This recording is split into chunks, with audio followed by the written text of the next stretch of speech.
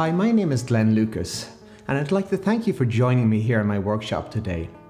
I have the fire lighting, it's nice and cozy in here, and I'm ready to start one of my favourite projects. Now this here is what we're going to do today. It's made from Irish cherry from County Kilkenny, and it's inspired by a piece that I have here, which was given to me by a very good friend of mine. Now this was made several hundred years ago from Irish sycamore, and it's only about 3mm in wall thickness. So I'm going to show you first of all some of the tools that we're going to work with. So the first tool that we're going to use is the GL4. And what I've done is I've placed the red marker, just a red line, down the center of the tool. So right down there, it's called the flute. And that red marker is very helpful when it comes to explaining how to hold this tool safely. It's likely to just bite in and just catch. So I'm going to take that tool and rotate it until the red line is gone. So that's the safe place to hold this tool.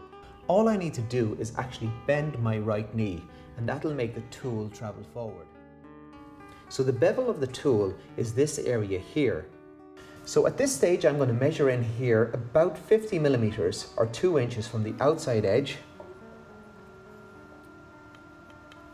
and just mark a pencil line. The next step is to adjust the tool rest.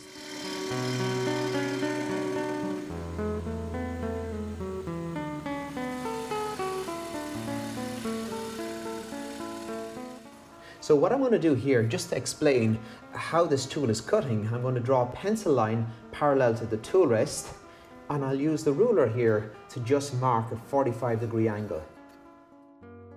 I'll grab the red marker again and just show you the area of this tool that's going to do all the cutting, just to the left of the very tip of the tool. So watch what happens when I do this. So I'm going to lie this tool over to the left for a second, because if you try to reach around in that position, you will not do it the second time. The tool will catch so badly that will leave you a little nervous of the lathe for a while. And the best way to remember is to forget it once, a little bit like my wife's birthday.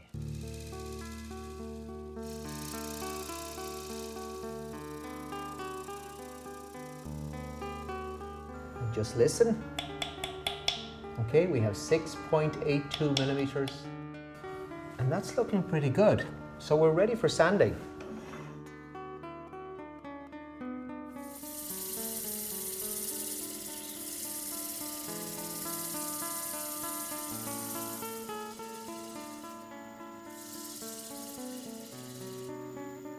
And I had a student in the class a couple of weeks ago who knocked it over twice, so I thought I need to do something about this. So what I've done is I've placed a little magnet on the inside there, and that magnet just holds it in place. And that's really looking very good. So let's take it off the lathe and just inspect it. So the only thing we have to do now is actually sign this piece, and then we're finished.